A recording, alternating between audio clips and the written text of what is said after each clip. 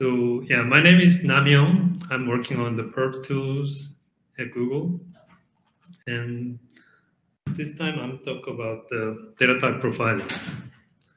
So the goal is to get a precise memory access profiles with type information. So with this, you can see which data type in your program is accessed frequently and which field in the data structure is accessed.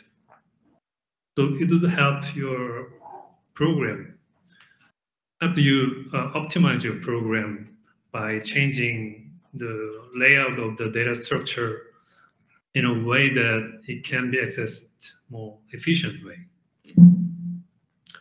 With this, I don't want to change the target code, target source code, or in the library or somewhere else, or required to recompile it. So how to do it? We just use the existing binary with PMU sampling and the DWARF debug information. So before going to that, let's look at the existing profilers, memory profilers. To be honest, I'm not an expert in this field, so maybe I missed something. But roughly, I think there are two kinds of memory profilers, which is one is based on the PMU sampling, so it targets on the memory accesses. Right? So perf tools has two commands for this. Perf mem is kind of general memory access profiles using information from the PMU samples. And there are perf C2C, which is similar, but it's more focused on the catching the data false sharings. So this talk is about this kind of profilers, and I think we can improve this profiling technique by adding type information there.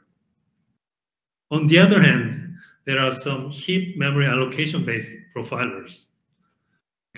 Heap track is a great project to check memory leaks and heap use patterns. And also, Valgrind is a very good tool to do a lot of things, including memory leak checks and uninitialized memory checks and simulating the cache behavior and so on and so on. I'm not sure this project can help on these profilers too, but in general, it'd be great if they have some type information in their analysis. So PMU memory sampling. So modern processors have PMU, performance monitoring units, and they provide very precise information about the samples they captures. Actually, perf event has a modifier, P modifier, to enable this precise sampling, which gives you basically a accurate memory, accurate instruction address of the sample, right? But if you use some dedicated memory sampling event, you can get more information about your memory access, including the data address it accesses and where the access actually happens, like from L1 cache or L cache or memory or whatever, or what's the actual latency in cycles, or what the cache snooping status, and so on. So this kind of information is very useful to analyze your memory behavior. So we want to use this information with the type information. The supported vendors, all major CPU vendors now support this kind of precise memory sampling. So, but they have different level of support.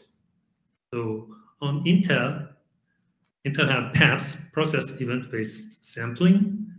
They started this very early, and they have the most advanced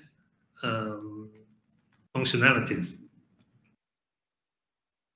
So they can target load or store operations specifically, and they can also filter on load operation on the latencies.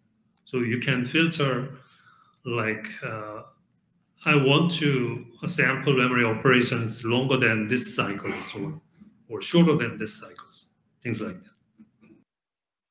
On AMD, they have IBS, which is an instruction-based sampling. They have similar information, but they have some limitation that they only capture random instructions. They have no control which one, or they cannot specifically target the memory operations. You can just random samples and check if it's a memory operation, and then we can use that information.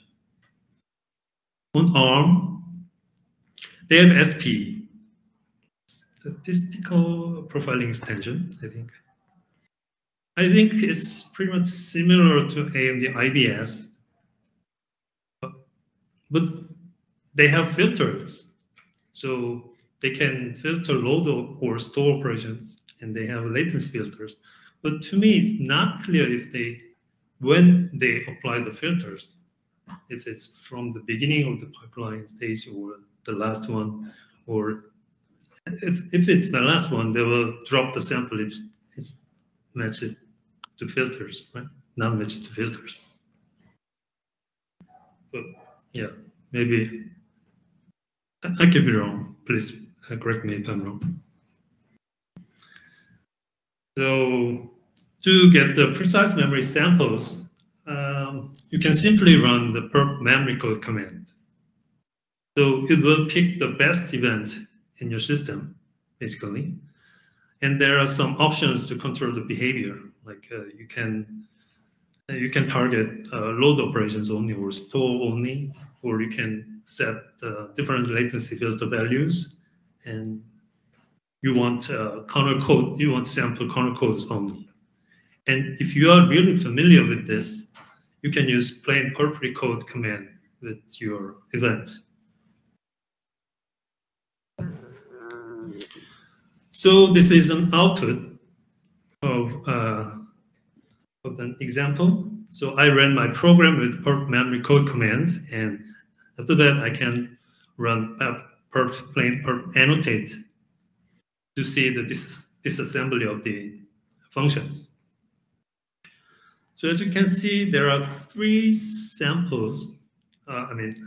Three instructions get samples in this code. So I put the red boxes. So first number in the box is the overhead based on the sample counters. And second number is offset in the code if it's a target of jump instruction, and then their instructions. So here you can see the memory instruction, usually move instruction, and there are operands that describe the memory location. On x86 AT&T syntax, it will have a pair of parentheses for the memory operations. So you can see the first instruction has RDI register as a base and offset of 4. Second one has RBP with its offset of -4. And last one is from RSI register and offset of 8. With this memory location, you can look up the debug information in DWARF, and you can find this register names in the relevant debug information. So I ran it with readout-wi command, which dumps debug information section, debug info section, and there will be a variable or parameter in the function. So DWARF location description. So as you can see, DWARF has location expression to specify the object in your program is located, right? So it's basically a simple stack machine to specify register location or memory location with some operations like arithmetic, logical operation, or stack manipulations. With that, you can get the location of your object. If your target object, variable or parameter, as a single location, the debug entry will have the expression directly inside that entry. But if it has multiple locations, when it moves to a different location in the code, like from register to stack or things like that, it will have a list of location with a code range it covers and the location expression, as you said before. So let's look at the example how to get the relevant DWARF information. So for example, we have a sampled instruction on the upper right in the black box. It has an instruction address 0x12345 and it has move instruction with memory operand and RCX register. So we need to look up the DWARF information. Some basics on DWARF. It's basically a tree structure, and each entry can have child entries, which has a relevant information to the parent. So on top level, it can be like you can see it like a list of compile units. And compile units correspond to a source file. So you first need to which compile unit your code is in. Then it will look up the child entries to have relevant information to form a scope, like functions, like lexical blocks, inline subroutines. They will have their own scope or variables or parameters. So you look up into the child until you cannot find anything more. In this example, there are six scopes from the compile unit, and the last one is lexical unit. It has a list of variables, and the last lexical block has the code range from 12345 to 12346. So it will cover our instruction 12345. Okay, then it finds a list of scopes, and then it will try to look up variables in that scopes from the very last one and going up until it finds something. So when you check the variable entry, you first need to look up the location list first. With the instruction address, this variable has two location lists in the gray box above. First one covers only from the 123450 to 123454. So it's not. Second one covers this instruction. So we find the second one, and then we need to check the actual location with the instruction. Instruction has the RCX, and this location list also has RCX. So we are matched. So we can use this variable for this instruction, right? Then this variable will have the type information in it. Most likely, it will be a pointer type because we are using memory. We access memory using the pointer. If it's a pointer, we can get the base type of the pointer. So that will be the target data type, right? And also, the instruction has an offset from that register. With that information, we can find which field in the data struct, in this case, a struct type, which field in the struct we are accessing. So with all this information, we can construct a sample of data types like this. This is the output of the perf report with type sorted by type. As you can see, there are still many things are unknown. We cannot find the matching variable or something. And second one is struct RQ, which corresponds to a run queue at each CPU to manage runnable tasks. And third one is unsigned long, maybe from some bitmap operations or something.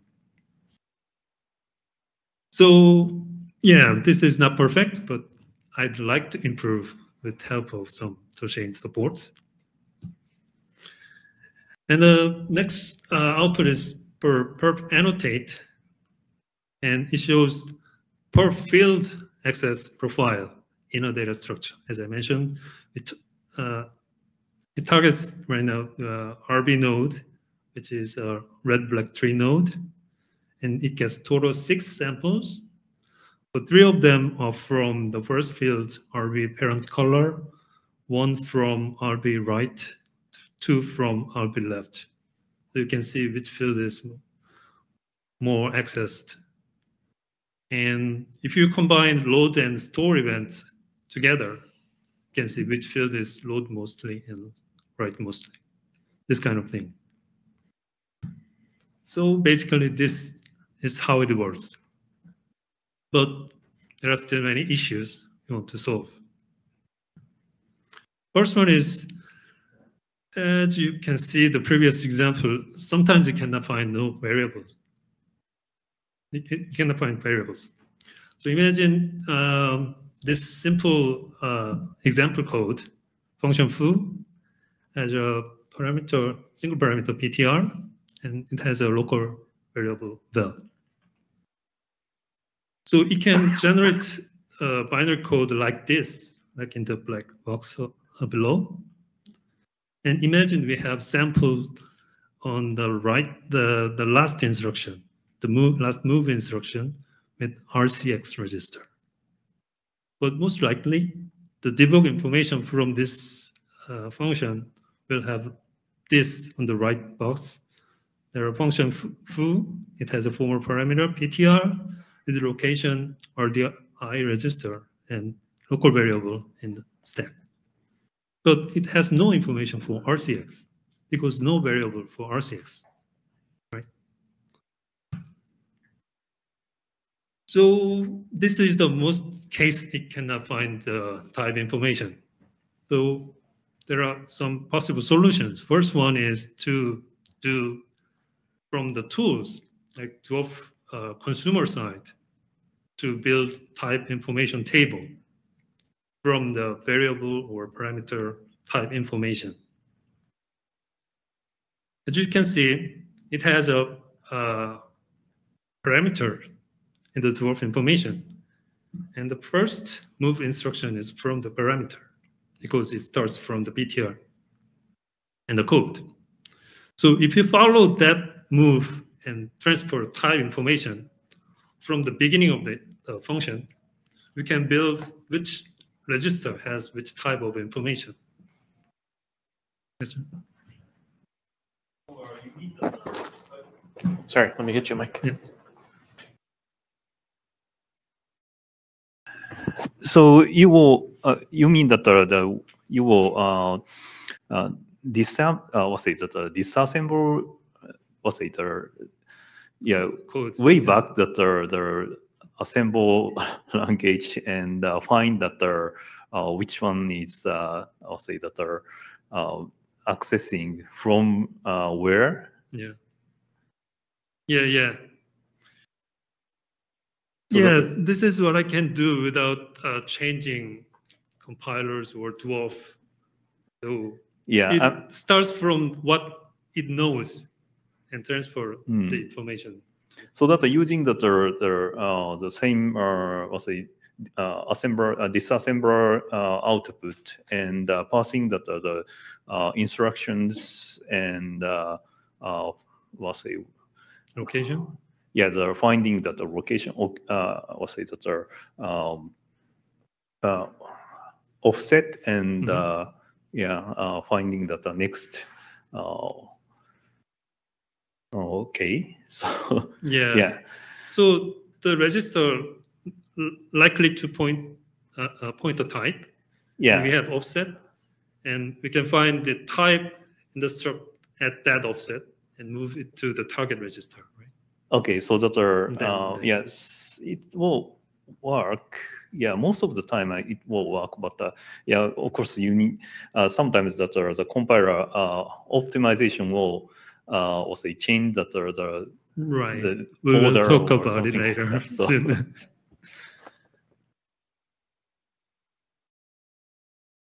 Okay, yeah, this is the basic approach. This is what I can do now, so I'm working on it. But as you said, we can do better if DWARF has more information. Right? Yes. So another solution could be for compilers to generate more information, like in the pointer chain case, they can generate the intermediate artificial debug information entries for each pointer type in the middle of the chain. Then you can find, even without variable names, you can find the entry using the location information, and we can find the types. Or maybe more costly, some way. I found a discussion in the DWARF mailing list that to build a lookup table like I built in the previous slide, to look up from the location to a variable or type. Yeah, so I think there are other interested folks out there to do things like this. So I hope we have some support in the toolchain side for this. And there are compiler optimizations. And I noticed compiler can move struct field. They can change struct layouts for some local variables. I think it's from SROA pass. And it can optimize struct layouts to, I think, to reduce text space. I don't know. But yeah, I saw some cases. It generates very complex location and expression in some variable types, some aggregate variable types like struct or union, maybe struct. So right now, I just made it reject this complex location expressions. So it's hard to track all. Question?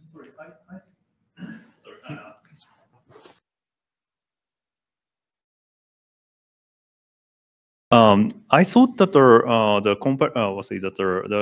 DWARF information is made by your optimized code or not. So that even if the compiler will change that their layout,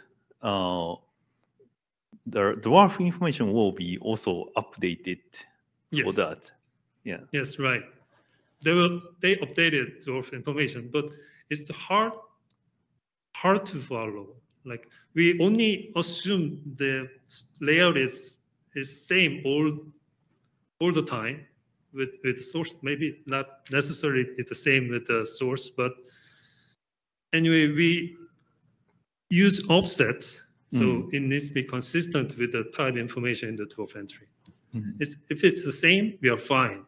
But sometimes, after some compiler optimizations, a struct is placed, it's scattered around in the stack, right? Oh, it's mixed with different variables. You mean that the context-based different have a different data? No. So just, that it's just plain stack local variables in a struct type. Ah, I see. So that it's mapped to the local variables. Yeah, they extract two integer types from different struct and put them like adjacent and things like that. Okay. They're very hard to thank you. So I just reject those complex location expressions now. So what it can accept is just simple cases mostly. The most cases is just a pointer variable in a register. That's the most common case. Or for global variables, the location expression could be a absolute memory address. And stack variables, it's an offset from the base of the stack frame. So it can accept those simple locations. But if it's become complex more than that, well, I don't know. And I also found there are struct layout randomization patch. No, there's a config in the kernel. Like I think it's a security feature, but it makes me scary. So I think there's a plugin to randomize there are structures, like structures, but according to the kconfig help message, I think it's mainly focused on the struct with function pointers only. But I think it'll randomize more than that. Okay, then we are in trouble. I don't know. So I haven't tested it yet, but I hope they would update the layout information in DWARF after randomization. Yeah, then it might work. And language support issues, of course. So to simplify my work, I target to my work to C program only. And right now the first target is kernel, of course, on x86. But C has its own issues, like union types. There's conflicting memory pointers, right? The same offset, then we don't know which one we choose. And array can be complex in the location expressions or bit field, maybe. And typecast can be a problem also, since we have this variable in this type, but actual access can be a different type, then we don't know. And sometimes it access memory using a return value from a function call, right? And then may not have the type location or type information. So there are some issues in C, but to more general user space support, it should support more complex languages, C++, Rust, maybe Rust it for kernel 2, and go. Question? For unions, you could sometimes disambiguate by looking at the kind of instruction. So if you are accessing a 1 byte, then there will be a different instruction than accessing a long. So that way you could, let's say, oh, it's accessing that field and not this field. Sometimes, yeah. But if it's in same size, then Okay, but then you deal with one. Right. Yeah, more difficult. Yeah. If there's a chain of pointers and with union, then we are screwed. You would have to look both to see if you can disambiguate. Can be complex, yeah. But anyway, yeah, there are some issues, and actually, I'm not familiar with these languages like C++ and Rust. I need some help on it. So it's not this time. It's not my target, but I want to focus on the kernel only at this moment. But kernel has some special kind of variables called per CPU. So per CPU variables in the kernel it's a big chunk of array, and each CPU will get a copy of its own copy of the variables. So it will have a different start offset for each CPU, and access to that CPU per CPU variable will start from that offset and add the address for that variable. And I guess thread local storage in user space will have the similar concerns. So in this case, as I said, the location expression will be complex, or not that complex. Anyway, not so simple, right? So and for this CPU case, to access variables in the local CPU, it has a different form of instruction. So it will use the GS segment registers and the variable address directly. So it needs to understand this format too. And there are issues with the split dwarf. To be honest, I don't follow the development on this side, so I don't know the status. So I'm curious how well it's supported. So DWARF 4 with fission and DWARF 5 will support split debug information and multiple files.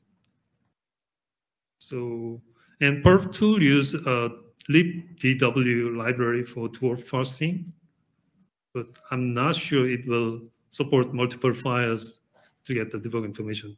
Gotcha.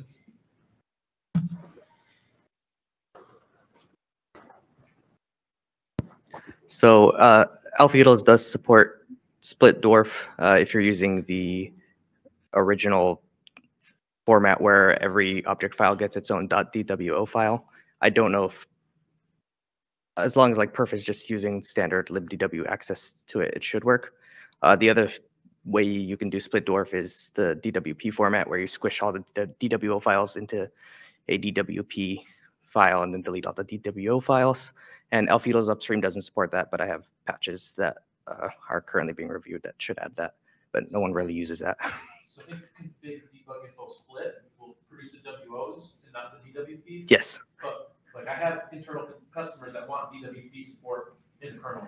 Yeah. So it's one of these things where everyone wants less debug info and stuff, but like the industry is kind of ossified more before. Yep. Like we keep trying to push for dwarf V5 or split dwarf, and then like all the other tooling that needs to consume it is all broken.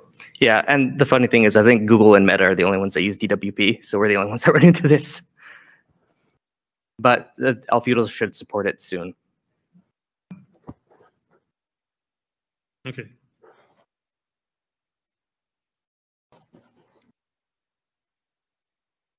And there were some performance issues during the development on the object dump.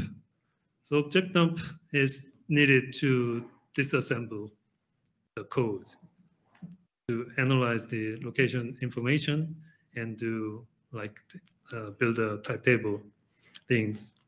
So every function, it gets samples. I need to run object dump to get the disassembly, but it was terribly slow. So the problem was when it runs with the debug information. So I used the perf annotate a code to call the object dump, but it has -l option by default to print line number information, but I didn't need it. So after removing that option and make it conditional, now it's run much faster. But at the moment, I had a -l option to print line number information. The LLVM object dump was much faster than GNU version. After I removed the GNU object dump runs faster than LLVM. Have you tried data type profiling the disassembler itself? Oh yeah, not yet. That's a joke. Okay. Yeah.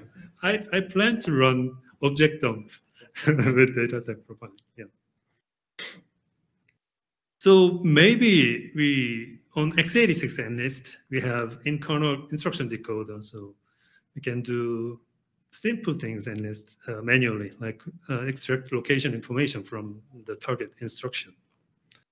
Maybe harder to do all the disassembly, but we can extract that information. Question?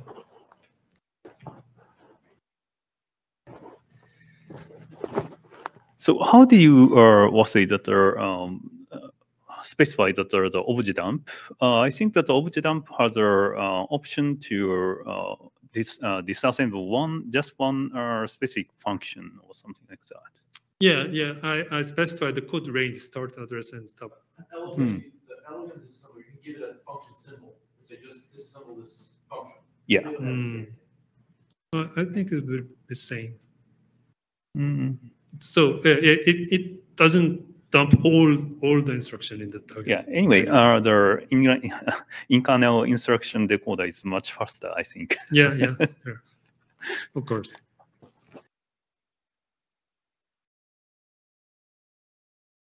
But how much faster you want that to be? I mean, what kind of issues are we talking about here? I remember seeing some emails about this, but I don't recall right now. I mean, so, how slow it is?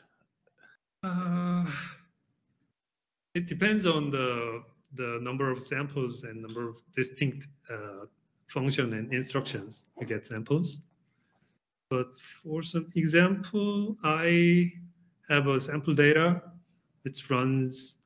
It's fixed in my V2 posting, and V1 it runs like less than 5 minutes, but 4 minutes 30 seconds-ish. But with V2 it runs in 10 seconds. Okay, got you. Yeah, and this is only in x86. Yeah, right. Okay, because each disassembler is actually a different world.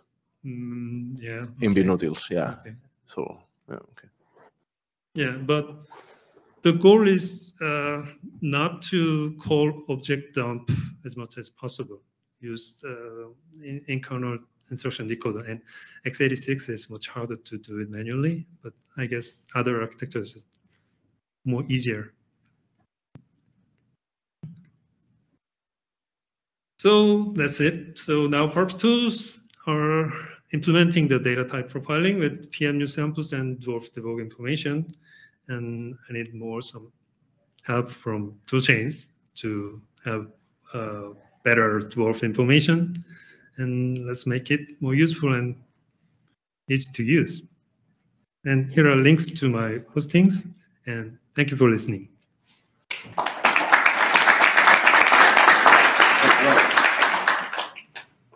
Questions? Okay, we start here. We go back then. So you mentioned in the very beginning, so this kind of information is used to guide the compiler to do some structure layout optimization, right? Is that a major purpose? Not the compiler, folks. It's to developers to maybe compiler too, but main motivation was to each developer understand their type memory behaviors. Okay, so it's not a target to be used by the compiler to do optimization. Maybe we can do that later, but not at this time. The problem is that they need to understand the whole program to make sure that it's safe to swap two fields, right? So they need whole program kind of analysis to do this. Yeah, but we already maybe have profile guarded optimization kind of things can be done later. Okay, so there originally there is some structure layout optimization, the compiler based on the whole program mode, and then the compiler can instrument the program to profiling the structure during runtime. So so it's a different. So this one, your work is only based on the object file, right? You're starting from the object file and then reverse engineer to get the type information. Unless we have DWARF information. So you are not from the source code level to no. You from the bottom up. Right. Okay, and then provide the type information, then analyze the program. Then how to use it? How to use it still? It's more like perf is giving you the program counter. Some access is really hot. Yeah. Then you're going in DWARF and working from the location lists to say like at this program counter, what could possibly be at this offset. Okay. Trying to reverse engineer like what type is used most? Access of this member. Have you taken a look at the perf mem or perf C2C command? I recommend it. We cannot do what you suggest because we want the data to be from production workload. It's not like, hey, let's run a binary instrument to trace. At Google, we cannot do this on all the applications. They don't have a benchmark or something like this. We want to do the same approach as AutoFDO, that you collect the data from production workloads, not instrumented. So they need to be optimized. So the code needs to be optimized. Oh, And you come in with low overhead, you sample, and you do the analysis offline. okay. And I wanted to add something. The motivation behind this is like to try to optimize the data accesses. Why? It's because we believe that you may bring more cache lines to the core than you really need to do the work. It's about reducing the memory bandwidth usage. Right? It's about minimizing this. And if you bring a cache line of 64 bytes, you better use 64 bytes, not just 2. That's false sharing, isn't it? No, it's not just for sharing. It's just, hey, I'm just bringing a byte, but I'm just bringing a whole cache line of 64 bytes, and I just use 1 byte. Right? And then my other hot field is in another cache line. Says, no, it's so expensive to bring a cache line that you better make use of it at the maximum. So it starts with maybe organizing your data structure a bit differently to optimize for this. Now they can get it. The whole can do reorganization of structs to get it more packed. The idea is getting this information. We would see, oh, there's this axis, then another axis, then another axis, and they are on the same like sequence of events, like the same function, let's say. And then you could, instead of 3 cache lines, you bring just 1. That's one case. No, automatic, because that's how the cache hierarchy works, yes? You would get this thing. And other things is like, oh, this algorithm is not well tuned because it's getting things from another node, in another Newman node.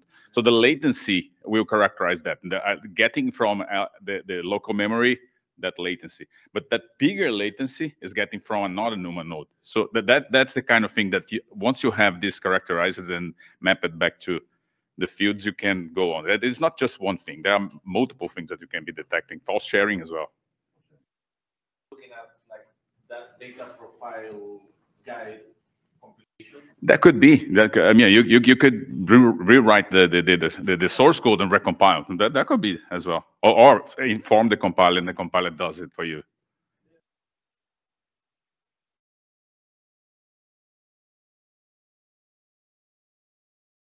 Yeah, if we find that there are something like referring that some pointers or something like that, we can other let's say prefetch instruction before that. Yeah. There was. I have one question. So, is it possible to feed the profile data back to the compiler so the compiler could reorder all the struct layout? Yeah, pretty much like auto FDO, but for memory. I hope so. Yeah, someday. Maybe not this moment.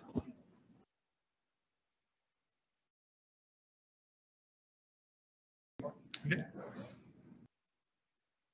You have 4 minutes. 5 minutes. I don't know, Namhyung, if you said it, that so far the data that it needs from the PMU is just the ability to sample loads and stores precisely. And all the architectures support this. He was showing it on x86, but on x86 Intel, but on x86 AMD, you can do that. On ARM, you can do that. So it's a portable kind of approach, right? The DWARF is like the same. It's just that the PMU needs to point you to a load or store instruction. And they all do that. More information that you can get from PEBs. Yeah, you can get, let's say the offset in the cache line that calls it that latency, that load store. So he mentioned getting the offset from the instruction, from the IP. But perhaps at some point in some of the cases that are difficult to solve, you could use the offset from the cache line to help find the type. All the PMUs can also give you the data address, the address of the load of the store. It's doing it now, but it's available. I understand this is sample-based. That's why you mentioned auto FTO, right? So it would be something similar. But I mean, if it could be done in a not intrusive way, yeah. No, but I mean, maybe instrumentalization could also play a role in the sense that you could, yeah. That's why the if. That's why the if, yeah.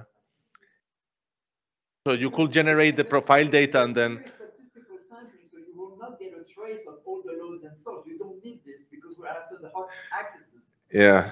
You want the rare accesses, you want the hot accesses. And the PMU is designed for that. So you will get. Do you have a particular specific list of features? I think it was the last slide that you will benefit to have in the toolchain? Yeah, this one. Okay. To make an artificial debug entry for the chain of pointer cases like SPTR, another pointer variable access. And maybe this is something to discuss in the kernel toolchains list. It's not been already. Patches to the toolchains list. Yeah, but you know this part. No, I mean, what you require, what would you benefit to have in the toolchain, in the different compilers? Better DWARF, whatever it is. Yeah, right now I mostly need more debug information for this missing part of the memory access. What you need is that I think the DWARF is designed for debuggers. So you go from a variable and it will tell you which register has the variable. And here we have the register. We want to find the variables, the reverse, right? And that's why it's difficult. It doesn't work all the time. But if you had that, then you could solve this more easily. A common issue that I've had is I'm trying to track down, like Clang has very excessive stack usage, very bad. And it's actually very sloppy with the lifetime of values, which is important for stack slot coloring for reducing the stack usage. And it also spills more than it needs to, and there's bugs. We need to fix them. But there's nothing in the tooling to say, like, break out the crayons and draw me a picture of what does my stack look like? What values are being stored where in the stack? And technically there's a temporal dimension because as the program counter moves, you may be spilling something suddenly into a stack slot or reloading it, and then now that stack slot is dead and you don't touch it anymore. But your problem is similar, and I've done similar things with looking at DWARF to try to draw that picture, but like it would be nice if the compiler could draw that for me. But your problem is even more generic than just a stack. You care about all the memory accesses.